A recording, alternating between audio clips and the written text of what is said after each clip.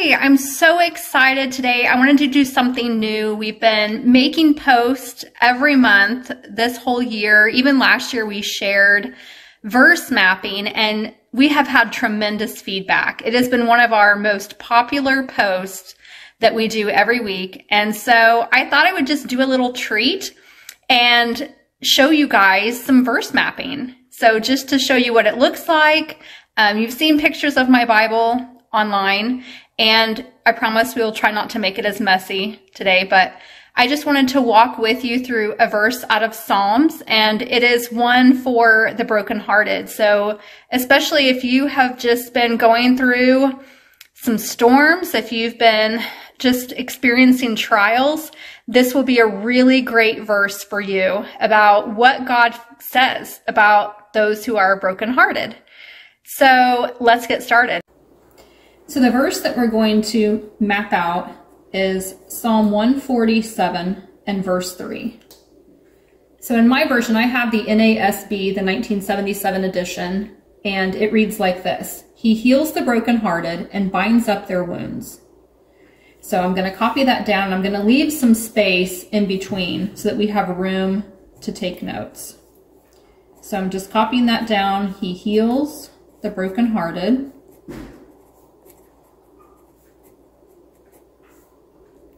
And then I'll just skip some space and finish the verse down here. Binds up their wounds. Okay, so let's begin with He. Who is He? He is God. So He's the one doing the healing. He's the one doing the binding. So it's so important that we know that, because we are not the one that heals ourselves. We're not the one that binds up ourselves. He's the one doing the healing. He's the one doing the binding. Okay. The second thing to notice is the word heals.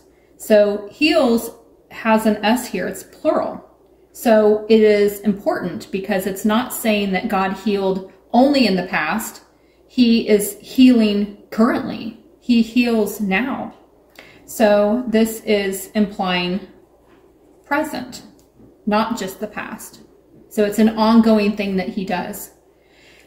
And just looking up what that word heals means, or to heal, if you just did, like a generic search on your phone or on your laptop, just looking at, or just an old-fashioned dictionary, looking up what that word heal means, you would find that it means to become healthy or sound, to alleviate distress or anguish, to restore health.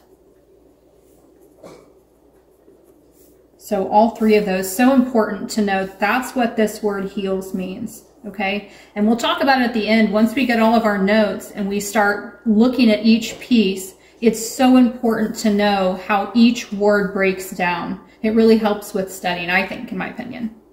So the next phrase to look at is this word brokenhearted. Now notice that this is a compound word.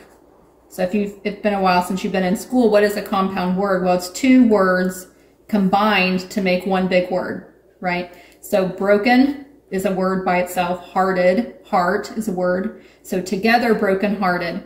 So the Bible that I have is the Keyword Study Bible. And it's really neat because it gives the original Hebrew and Greek in the back of my Bible. And so it's notated with Strong's reference. So for example, in my Bible, brokenhearted has 2 of Strong's references, 7665 and 3820. So if I go to the back of my Bible, I can go to the Old Testament and look up each of these Strong's references, and it shows what one of them applies to broken, one of them applies to the heart.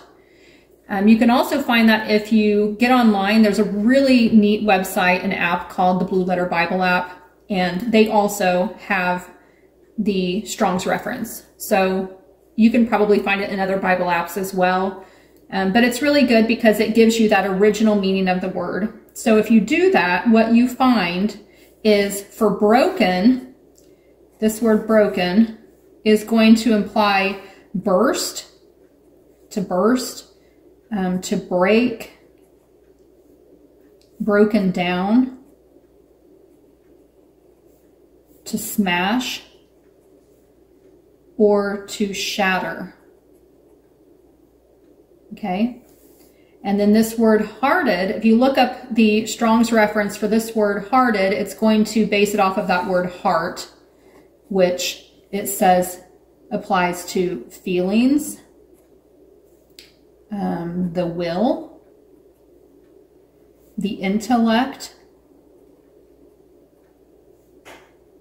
the inner man, or it might say center, like the center of your will, or the seat of your emotions. So those are all things applying to this word heart. Okay? And so what's important to know is, let's go back again. God is healing. So God is making healthy. God is alleviating distress or anguish. He's restoring health. To who? The brokenhearted. This right here is the group of people God is healing. Okay, this is who he is tending to and who he cares about. So the psalmist is drawing our attention to that fact, that God cares about a group of people who are described as brokenhearted. What does that mean? It means that their feelings, their will, their intellect, the inner man, the seat of their emotions has been broken down. It's been smashed. It's been shattered. It's been burst open. It means to break. Does that describe you? Do you feel that way? Have you ever felt brokenhearted? And isn't it encouraging to know what God, how he tends to that group of people, how he cares about us when we're in that state, and what he does? These are the actions, the things that he does for us, right? How cool. So encouraging. So if we keep going, the second part of this verse kind of reiterates the first part.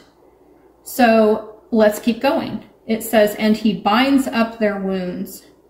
So if you think of that phrase, binds up, it has a little bit of the, I don't know, maybe a comparison to Psalm 139. You know, in that verse in Psalm 139, it says that God kind of hems us in. So that might be something to notate for that. You know, go back and read that verse and learn how he hems us in. If you look up this phrase, binds up, using Strong's reference, if you go and look that up, it's 2280 is Strong's reference number for that. And that is implying to wrap up firmly, such as like one object with another.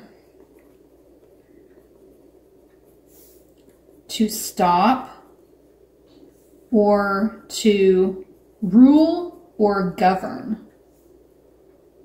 Okay? So that all has to do with that phrase, binds up. So wrap up firmly, one object with another. Okay? To stop something, to rule or govern. And what is he talking about? He's talking about the wounds. The wounds. Now in some translations, you might see the word sorrows. So like I said, mine is the NASB. It's the 1977 version. And it uses the phrase wounds. But maybe you have a different version, and so the word you find here is sorrows. And so what does that mean? What does this wounds, what is that word implying? It's talking about grief that comes with being brokenhearted.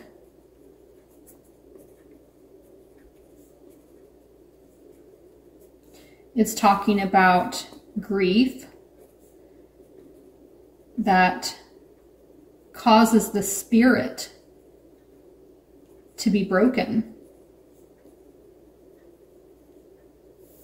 Okay? And, you know, you might be thinking, well, I wonder if this is like a physical wound. Well, in this situation, that's not really the implication.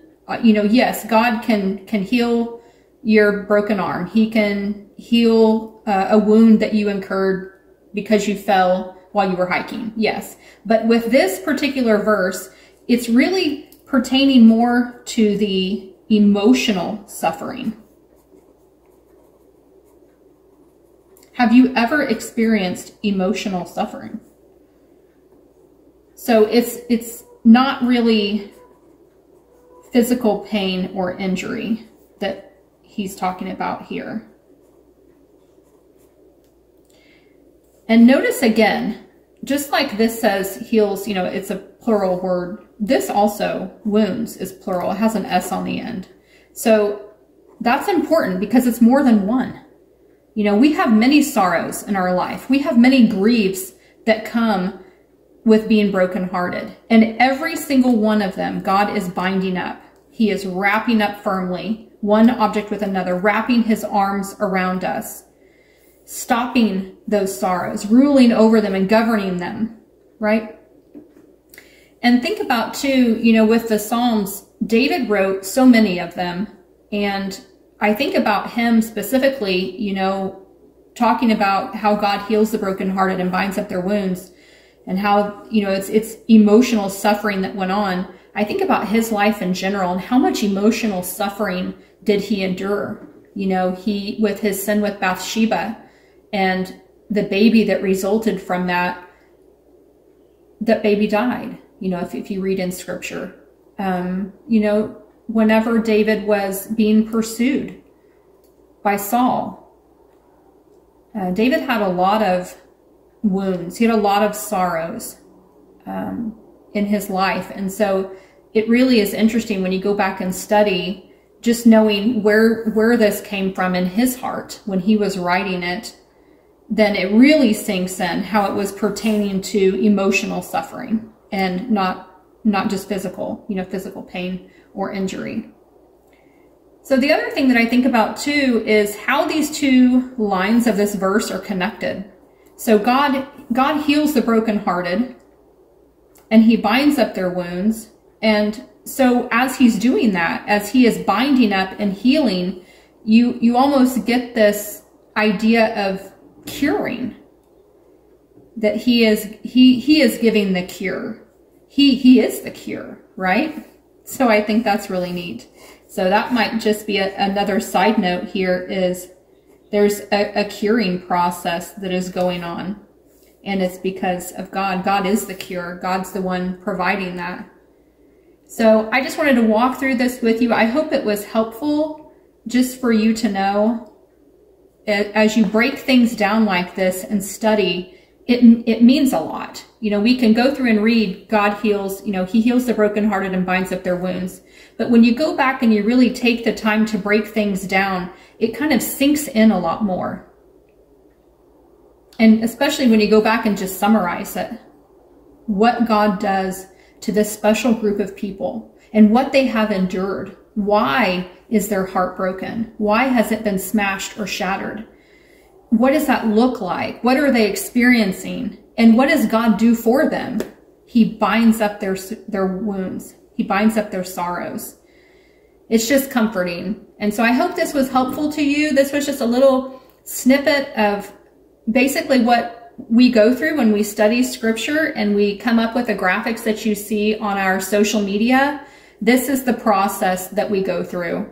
So looking up the original language, going to and just defining what words mean, and just being able to look at a bigger picture and studying God's word as it is in the Bible. Let us know if you'd like to see more of verse mapping.